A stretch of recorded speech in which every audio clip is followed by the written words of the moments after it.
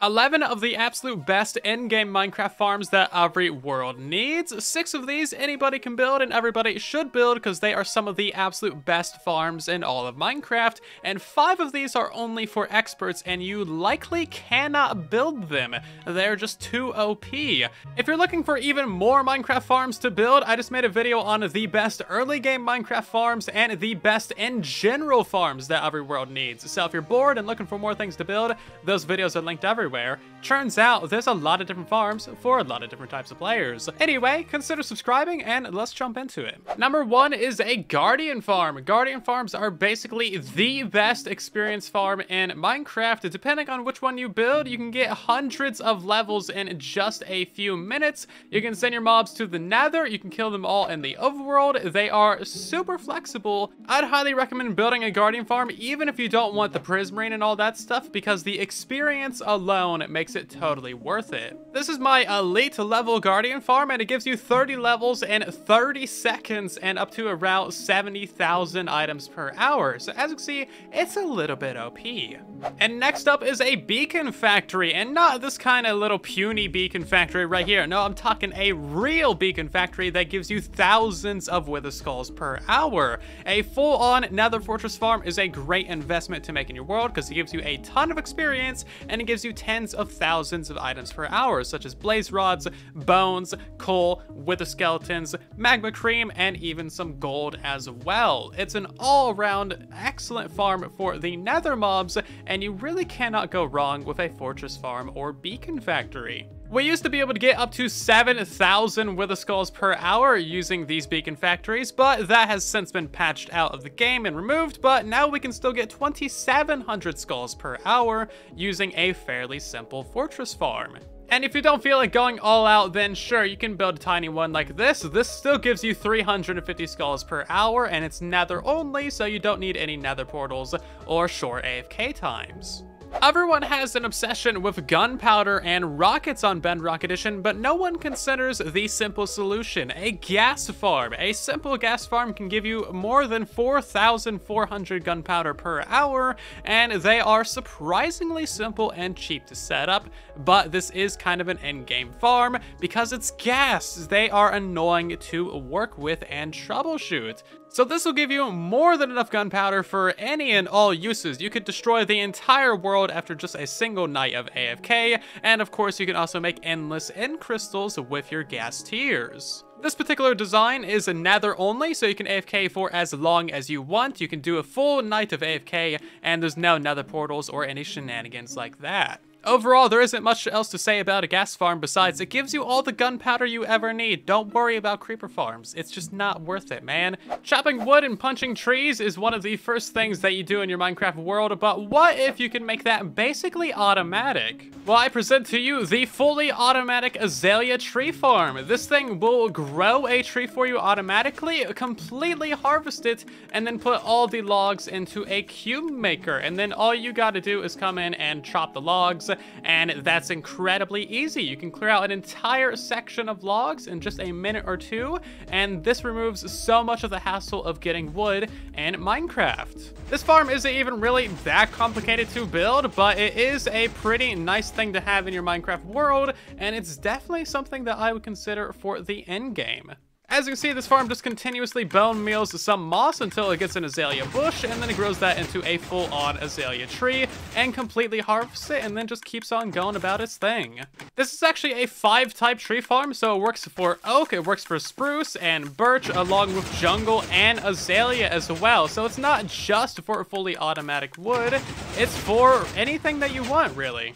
This might seem like an odd entry at first, but next up is the tunnel bore for the nether blast mining. You can get an absolute ton of ancient debris this way, even enough for a netherite beacon if you stay at it long enough. Netherite mining can be kind of a pain, but if you have yourself a tunnel bore system like this, you can clear out an absolutely massive area with a relatively low effort. If you use a TNT efficient design paired with a ghast farm, you're gonna have yourself a lot of TNT and a lot of tunnel boring for all of the nether resources that you need. This is a great source of gold, quartz, blackstone, netherite, and netherrack as well. Not only that, these tunnel bores are also just great for clearing out large areas for big building projects and other farms. This is probably a little bit excessive, but the OP Enderman farms still exist on Bedrock Edition. However, you need to have 2 players to use them or be on a simulation distance of 6, so it's not great for everyone, but they are super fun to use, and also just incredibly loud. As you can see, you get an absolute ton of Endermen, up to 200 Endermen, and you only need to AFK for a couple of minutes. This farm is definitely a bragging right. It is super cool to see in the world, not to mention you get a great amount of experience from it as a bonus. With newer mechanics, this entire upper stage can actually be redesigned and significantly simplified. So let me know if you want to see that in a new tutorial. Those are all the mega farms that just about anybody can build and everybody should have in their Minecraft world, but now it's time for the expert only farms, the things that you probably can't build unless you're pretty familiar with how this game works, or you got a lot of dedication and time on your hands. So let's start things off with the Bedrock block farm. This thing can technically be built by anyone, but because it is kind of unreliable and lag can significantly affect it, along with realm issues, you are unlikely to get a significant amount of bedrock out of this thing, or a usable amount of bedrock. So it is definitely an expert level farm, not to mention that you're literally farming blocks of bedrock, which is super duper illegal, and also really useful for our next build. Also, I love the fact that we can farm bedrock blocks on the Bedrock Edition. I mean, it's just too perfect. Hopefully Mojang never removes it, because like, why would they? It's amazing. There's pretty much no reason to build this next farm besides having an absolute flex in your Minecraft world, and that is a double or quad wither obsidian farm around the end spawn platform. This can give you hundreds of thousands of obsidian blocks per hour. It can be incredibly difficult to build, and you need to farm an absolute ton of bedrock blocks for it. It's also a little bit unstable because, you know, you got 2 or 4 withers right underneath your spawn platform, and you need 2 players or a ticking area to reliably use this thing and get the maximum rates out of it. So you're likely not going to be building this thing, but they are pretty amazing and they are really fun as well, because like, what are you even going to use all that obsidian for? I still have never found a use for hundreds of thousands of obsidian, okay? It just doesn't exist. And these things have been around for the better part of 10 years as well, and still the only reason to build them is just to flex on your friends. That's the only reason, let's be honest. And now we get into truly the expert level Minecraft farms. This is the 24 stacked raid farm by Pico Nico that I did a tutorial on, and the actual structure of this thing, placing the blocks, that's the easy part. The hard part is stacking 24 individual villages. That way you can have 24 raids going at one time. This thing produces tens of thousands of emeralds per hour. It gives you a ton of experience, and it gives you way too many items as well. It is an utterly ridiculous masterpiece of village technology. If you thought 24 villages was bad, wait until you meet the 48 stacked raid farm. Twice as many villagers, twice as many emeralds, twice as many raids. You can have 48 raids running at the exact same time, and this thing is just an absolutely ridiculous mess of villages, and I would be surprised if anyone ever has actually built this thing in survival mode. There is a good handful of people who have built the 24 stacked in survival, but I don't think a single soul has dareth touch the 48 stack. If you've built it, show me pictures in your survival world. I want to see it. It's just insane. 40,000 emeralds per hour. It is just ridiculous. Also, you can see some of the marker blocks and some of the math and geometry that Pico Nico had to do to figure out the exact distances to build everything. This man was working on the 24 stacked and the 48 stacked for literal weeks of his life.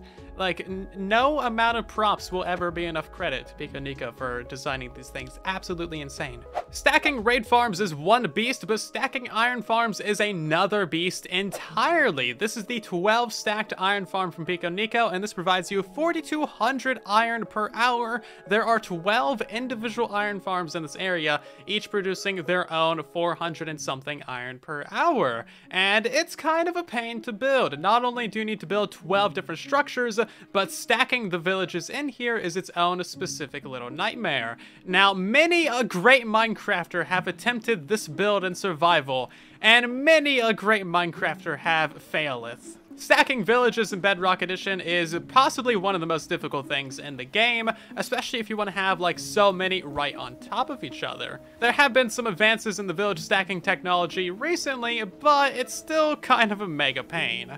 Luckily, village stacking is a pretty stable mechanic. These farms have been around for a few years now, and nothing has really changed. So here's hoping that Mojang doesn't go ahead and break all this stuff, because that would really, really be rough. So yeah, if you want Java-style rates for iron on Bedrock Edition, this is basically what you need to build. It's not very practical, but it is possible. If you want a difficult redstone challenge, this is the Dark Oak Tree Farm from Zulson. This is an absolute beast of a tree farm, producing 15,000 logs per hour, and it harvests an entire dark oak tree farm, shuffling it off into 4 different cube makers. Now, it is a very difficult farm to build, and if it happens to explode because of a lag spike, or if you build it slightly wrong, it can take quite a while to rebuild. When it comes to farms that don't have anything to do with villagers, this is probably the most difficult thing to build on my entire channel, and the tutorial is 57 minutes long. But is it worth it? Well, if you got people to show it off to and flex on, then absolutely. And if you like building with dark oak, then absolutely. This next farm might be impossible to build just because it lags out your game. So as you can see, we get 60 FPS not looking at it, and then as soon as we start looking at the spruce tree farm, we get 18 FPS. And that is because of pistons. Pistons cause lag. And that was the short version. The full version has a lot more pistons. Now, keep in mind, I have an RTX 3080, so if I'm lagging, just imagine what this would do to a poor little phone. And this is the farm with all the pistons removed. As you can see, pistons are just super laggy on Bedrock Edition. Anyway, this is an absolute beast of a 2x2 spruce tree farm that produces up to 58,000 logs per hour. When you're actually standing inside of the farm looking down, the lag isn't that bad because it's just client-side lag from actually looking at the pistons. And I spent like 2 weeks designing this absolute beast of a farm, so it is a pretty fun thing to build. You probably do not need 60,000 logs per hour, but if you do, then this is the tree farm for you. Keep in mind, if you're playing on a low-end device, yeah, the lag's gonna be a little bit bad while you're actually looking at it, but the lag from running it, surprisingly, isn't all that intense. The build process from this thing isn't actually all that complicated because it's mostly just a repetitive build. It's got 4 nearly identical sections. It's just a complicated spaghetti mess of redstone, pistons, lag, and a whole lot of logs. And the absolute hardest farm in Minecraft to build, can you guess what it is? It's this stupid little thing right here, aka the Demon Tree. Mangrove tree farms are an absolute bane of existence, a bane of society, a redstoner's nightmare. These are just the absolute worst thing ever. I'm still working on a tree farm design for this. You might see it kind of soon. Let me know if you are interested, and I'll post one to the channel. But otherwise, those are all the expert Minecraft farms and the farms that you cannot build. Drop a like, subscribe, and I'll see you guys down in the comments. Thank you for watching, and then there was silence.